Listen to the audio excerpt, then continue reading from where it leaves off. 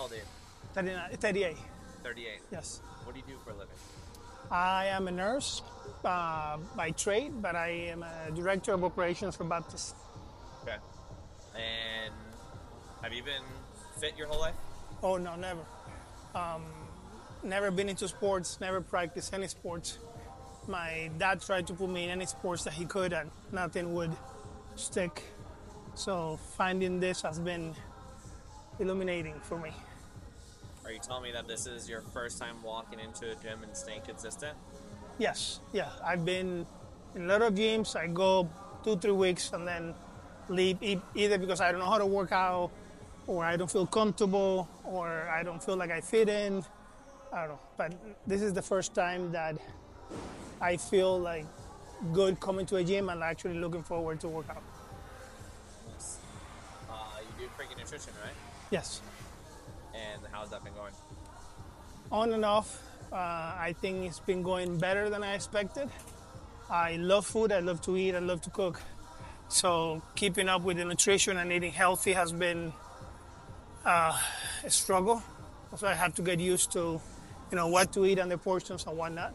But I think when I started, I was about almost 200 pounds, and right now I'm 180. So I have lost 20 pounds. I lost about 2 inches of fat on my waist, so I feel pretty good. And who's your coach? Eddie And and Logan in the morning. what? And Logan in the morning. How do you feel having a nutrition coach that's there? Like, has that made an impact? What are the pros and cons? Do you like it? Do you not like it? I do like it. I am somebody, like I need somebody on top of me to stay consistent, because if not, I go off the rail.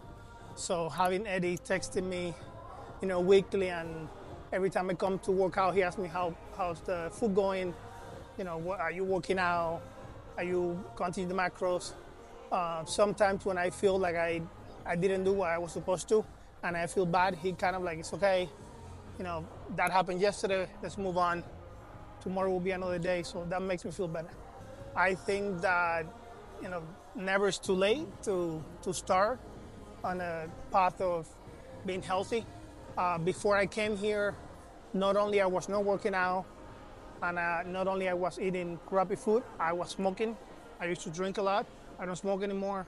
I have significantly decreased the alcohol that I drink. I only drink now occasionally if I go out, I like maybe one drink.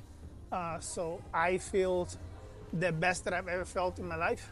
So I think, for those people that feel like it's too late, give it a chance, come and try it.